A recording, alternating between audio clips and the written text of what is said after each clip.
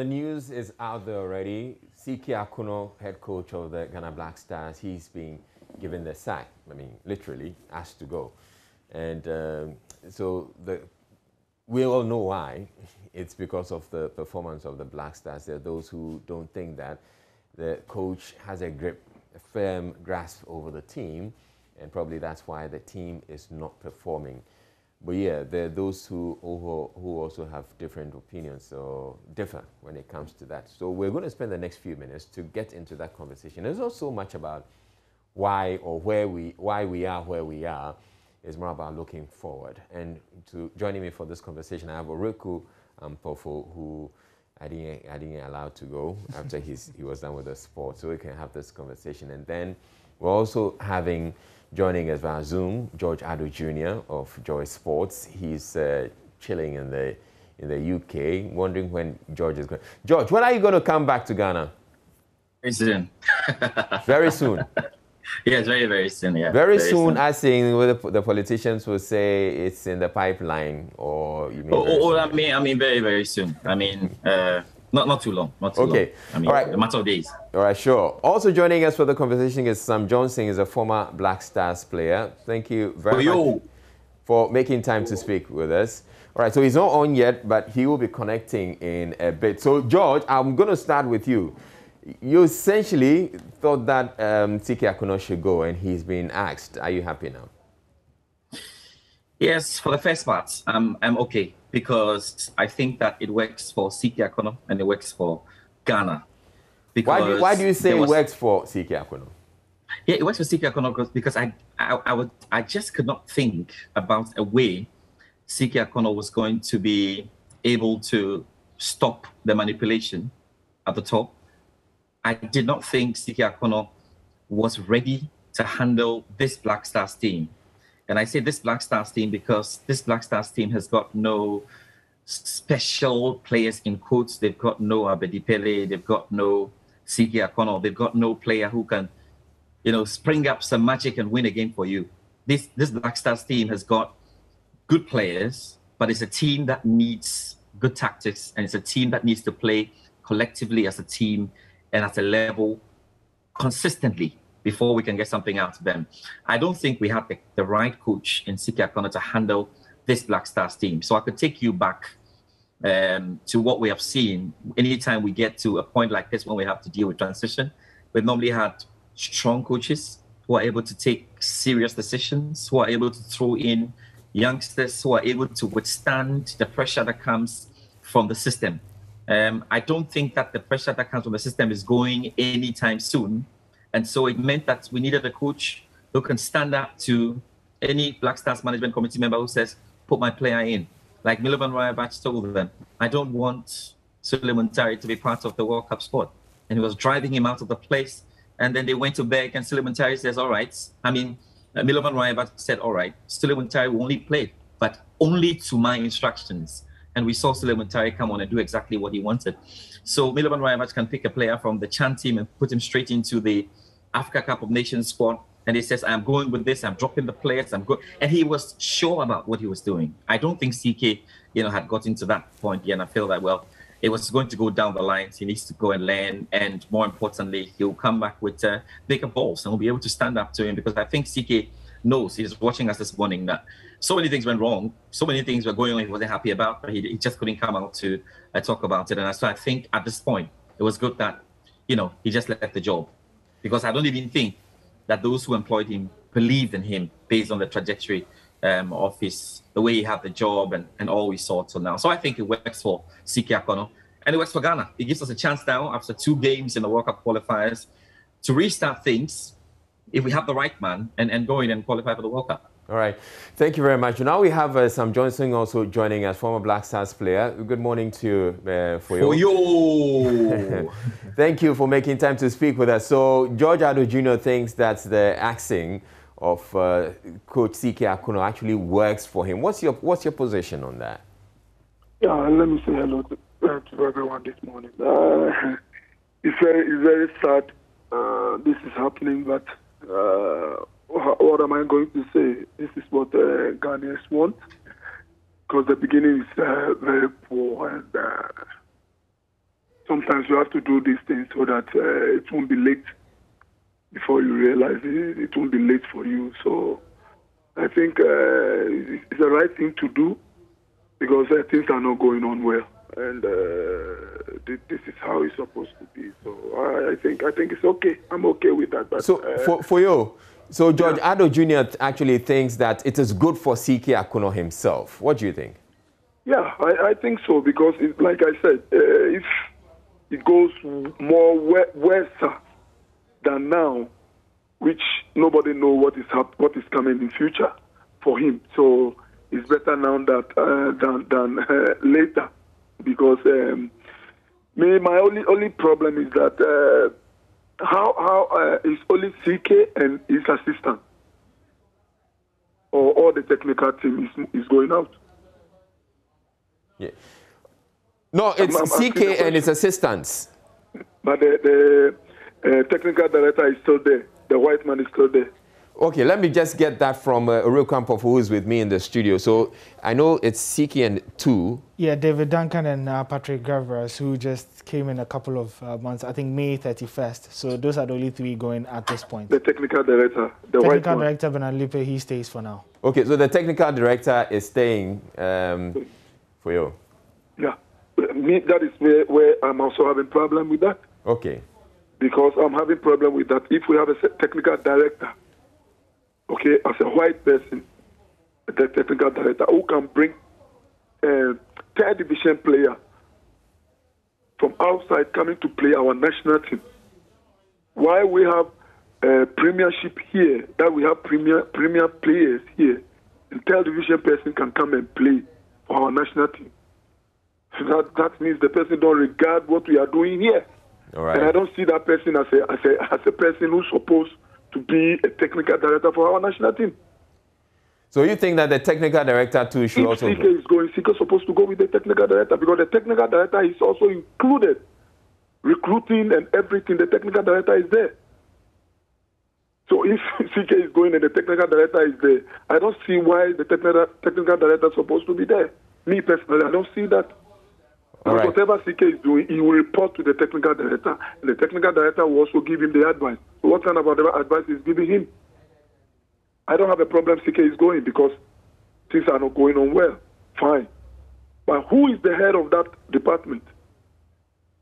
So if CK is going, you always, use one person to see that person is for you, the person away. For you, you have been a Black Stars player yourself. Are you in touch with the current crop of players, and do you know what sentiments they are sharing right now? No, that is true. No, but what I'm saying is that the technical director is there. What is his job? Because now we went there and then we see CK as, okay, the team is not performing, right? That's why we are sending him off. So what is the real thing that is there that maybe why the team is not performing? Yeah. Are we also thinking about those things? Let me ask George. George, do you think that the technical coach should also go? The technical director. For two reasons. Reason one, because the Ghana Football Association president, in an interview with Gary Al-Smith, my colleague on Joy FM and Joy News, did indicate that, for instance, the selection of players was obviously going to go through a certain process, which had members of a committee vetting Coach C.K Akonnor's selection. I mean, any player that he wanted to invite to the Black Stars had to go through a committee. We have said that player selection was one of the reasons that the team is not gelling the way they're supposed to gel. Uriku has all the numbers on what we have done in 6 call-ups in 10 matches. Over 75 players from Coach C.K Akonnor. It was not just Coach C.K Akonnor because Ket Okraku, the FA president, said that he had a committee or he had a process that the list had to go through. So at the end of it, in terms of the selection of players that was coming through, definitely Bernard Lippe, the technical director, must own a bit of the blame here. We must blame him. He must take a bit of responsibility. Now, that audio that was, let me say, the exclusive audio that we got, that we put in the system from Braden Menu, that audio from the boy, the young man who plays for Darmstadt, he said the first call that came to him was from Bernard Lipe before C.K Akonnor called, and before, Alexa Santi asked him that he should get a passport and come and join the Black Stars, of which he didn't even believe that he deserved a call-up. That first call was made by Bernard Lipe. So if I had Bernard Lipe today on the show, I'll ask him, Bernard Lipe, why did you call Braden Menu? Because the guy says he does not even believe that he's there. He has done only 68 minutes in a season, or 73 minutes in a season. He had just played one cup game, 15 minutes. How did he get into the Black Stars? And that's the question that we need to ask Bernard Lipe. And that's why a lot of people feel that Bernard Lipe is part of the mess. You can't sack C.K Akonnor and Duncan and all the assistant coaches and leave Bernard Lipe there. Because remember, we have to make sure that this exercise does not end with us going back to it again. So if people have erred in their job, and because you have a technical director handled by a technical director in Bernard Lipe, he is aware of every selection that Coach C.K Akonnor did, pair what the Ghana Football Association president said. So why have we left Bernard Lipe out of this? That's the big question. Yeah. Because if you have kept Bernard Lipe there, he will still call a lot of the Braden Menuns when the new coach comes. Okay. And that's why when we get to which kind of coach, I will talk to you, because if we get the right kind of coach, Israel, if we get the right kind of coach, the first thing you would know, or the first thing you hear about, is a serious battle between him and the technical director if he's not sacked. All right. Uriel Kampofo, this technical director, you also think he should go? Well, you ask yourself why he was appointed in the first place. And it takes me back to, the interviews that were granted and what was released to the media in terms of the reason he was appointed. Now, he said that he was in and it was going to take some time, but he's drawn a pathway on how to get Ghana football to grow in a certain direction and to get an identity for Ghana football. And he said that this would take, investment in the lower divisions, coach football and youth football and all that. So steps had already been taken. And there were even plans to tour around Ghana. So per the information we received, Bernard Lipe came in to actually put down a blueprint of how Ghana is supposed to play. All right. When you look at teams across Europe, you know what they stand for, you know what type of football they play. So after 1 year, if things are not going well, you look at how C.K Akonnor is playing, and we still cannot tell how the team plays. The team is struggling to create chances. Certainly, the burden cannot be on C.K alone, because you said that Bernard Lipe was supposed to bring a blueprint of how we're supposed to play. So if you're not able to see how Ghana is playing after his time in charge, then of course he has to be of questions as well. Could it be that we have the blueprint, but it is not being implemented? So he may have delivered on the blueprint, but we are not implementing that yet. Well, there were rumors also going around that he wasn't. There was a bit of tension between him and C.K Akonnor, and he actually provided a technical report for the South African game, one that the technical team do believe that if C.K Akonnor followed, there was no way the team was going to lose. At least they would have got a draw. And it looks as if C.K did not follow, the technical instructions given to him. So it's difficult to weigh in because there are tensions even between C.K and David Duncan. They had their own issues. Right. So it's difficult to weigh in on what exactly went on in the camp. But what we do know, or what we are hearing, is that C.K Akonnor wasn't always taking technical direction from him, especially in game where he can fully control things. When it comes to player call-ups, you can call a player. But when it comes to the match, you can tell him to play this guy on the left wing. When he goes, C.K can change that. So there was some disparity in terms of how they see the game and how they interpret it. Which then brings me to the question of, what really do we want to achieve with this Black Stars? And are we sure that everyone is on the same page, including all stakeholders from the technical team, the coach, the players, the fans? We keep on telling ourselves we want to win the Africa Cup of Nations, we want to get to the semi-final. Trust me, no team does that by just saying it. This is a low moment for Ghana football. We need to be real with ourselves and then understand how we can build again in 2-3 years. Yeah. I think it's a lazy approach to just say that we're going to win the Africa Cup of Nations, we're going to make the semi-finals of the World Cup, and then just sit there and expect things to happen.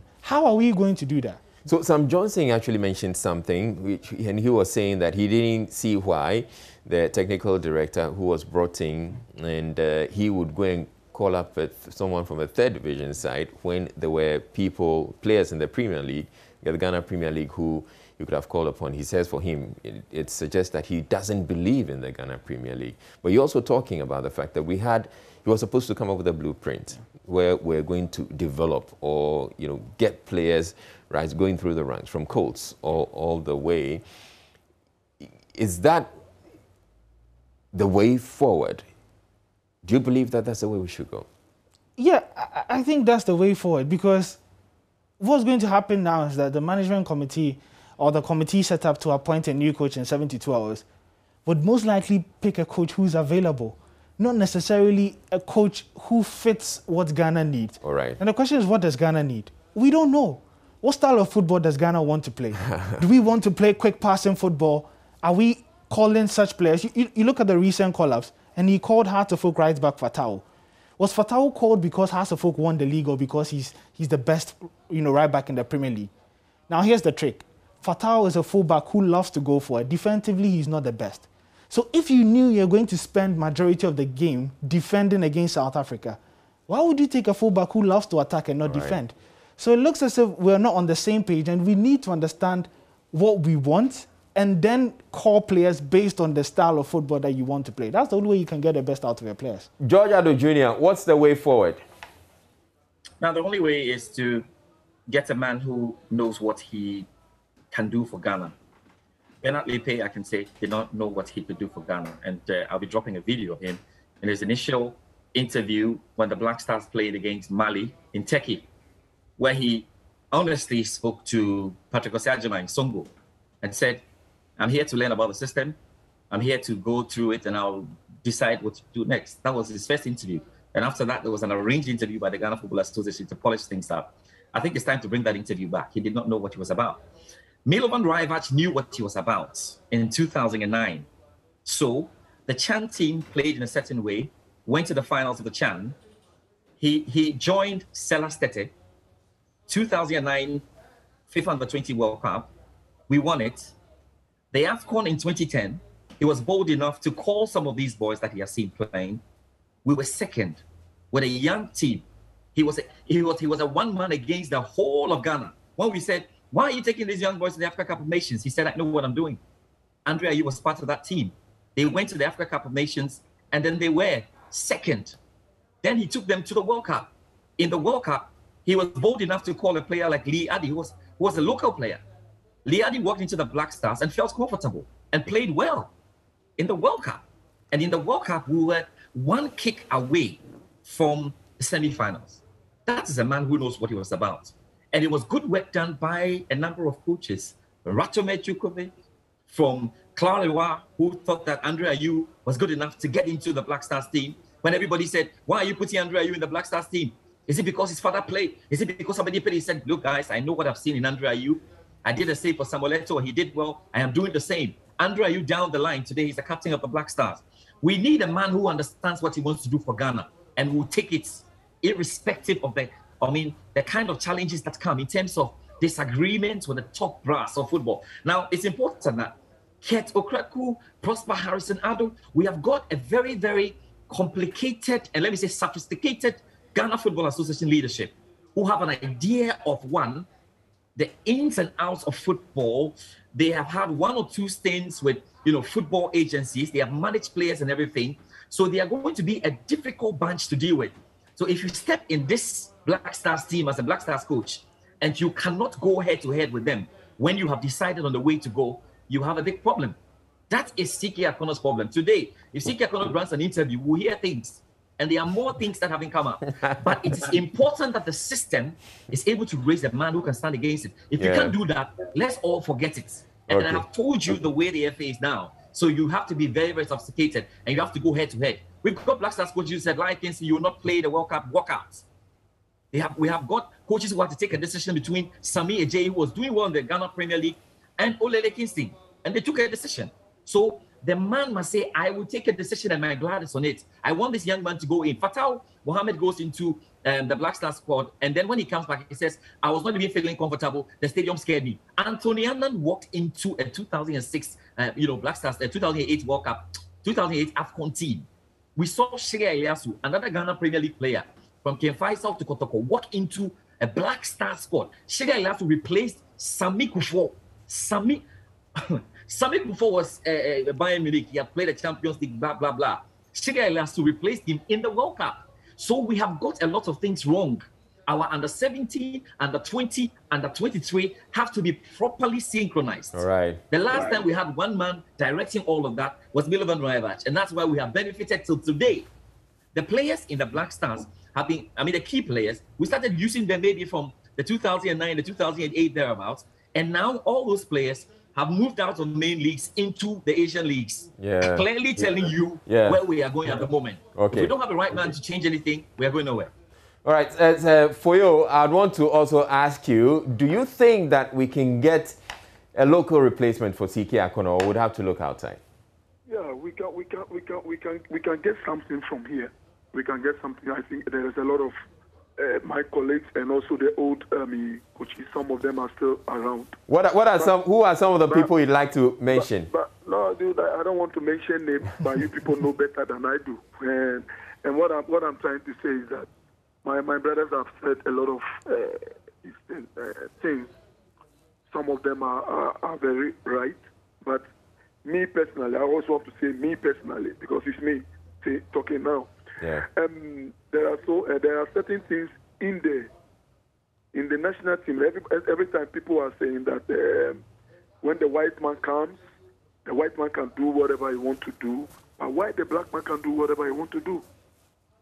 When it comes to calling the players, I know the players that will be okay for what I want to do for Ghana. That if I do this, if I play, no, Ghana is always going to be 4-4-2 nation. And that is what we've been playing since. 4-3-3, 4-4-2, whatever. Our style of play is 4-2-2, 4-4-2. And that is what we have to, do everything on. In Ghana here, all the things, almost 70 or 80% play 4-4-2. All right. So if we want to do something, we have to build on what we know already. Okay. And polish it, because that is what is going down. All the caps that we won from Adam. All right. It's the same 4-4-2 we play. All the caps, including the World Cup or whatever, it's the same 4-4-2. So why don't we build on that? We specialize on that one, because that is what we are. So it's going to be very easy for us to upgrade it. Okay. All right. Thank you very much, Sam Johnson, former Black Stars player, for you, for making time to speak with us. And to you as well, George Ado Jr., who joined us from London. And we're expecting you back in town very, very soon. You take care. If there's any Ghanaian coach, here on the scene who can do this job. So we have to look out for it. All right. Thank you very much. We have to stop the Ghana Beyond 8. The Ghana Beyond 8 for the Black Stars doesn't work, because you have top stars and you have to look for top coaches. So Ghana Beyond 8, the president says that, well, I want a Ghana coach. What names would you suggest? I've seen the Utuado bit. He's currently the assistant manager at Borussia Dortmund. He's gone through the ranks. I've heard about Ibrahim Tanko, who has also gone through the ranks. He has a bit of national team feel, Black Stars and Cameroon. I've heard about George Boateng, who is currently handling the under-23 of Aston Villa. These are fine guys, right. But I still don't believe they'll be strong enough to face the FA. Okay, all right. Thank you very much, George Ado Jr. And back in the studio, Oreku, so what do you think? Do you think we can get a local replacement for C.K Akonnor? We'll have to look outside. I think we have to look outside because of the points that George summarized. When you become coach of the Black Stars, it's not just about the job alone. There are extra and political forces that you'd have to fight, and I don't think there's anyone capable on the local scene to do that at the moment, because of how we view local coaches. It's almost as if they're seen as you are giving them a favor. You don't expect a job. And so you are even overwhelmed. So your body language alone allows them to take advantage of you. That's not the same way. So if we are to look outside, are we to look at Ghanaians who are into coaching outside? Like George was indicating, he mentioned George Boateng. Yeah, and then Otoado. Yeah, I think those are really good guys, and they know their stuff. They've reoriented how they think, and I don't think they're going. You're going to pick someone working at Dortmund, and he would in any way think that you give him a Black Stars job is a favor. It's a favor. Because I think he's really comfortable. They're working with some of the best talents in the world, and so by virtue of that alone, you do know that at least you have very talented coaches out there who, the way they think is different from how the local coaches do. I think by virtue of that, that is a better, probably an upgrade. And even their coaching education alone, what they've been previewed to, is way more than our coaches here have seen. So I think it's high time that we admit that we are going down. And the only way we can come back, as our history suggests, is when a foreign coach comes in. So I think that's the only logical way to go right now. Okay. Thank you very much, Rekwan Pofo, who is with here at Joy Sports. And that'll be all for the conversation. But I'm sure this conversation is going to continue in your homes. And we're going to be asking whether we should have a local coach or a foreign coach. If we're getting a foreign coach, we get a Ghanaian foreign coach. But that conversation is going to continue.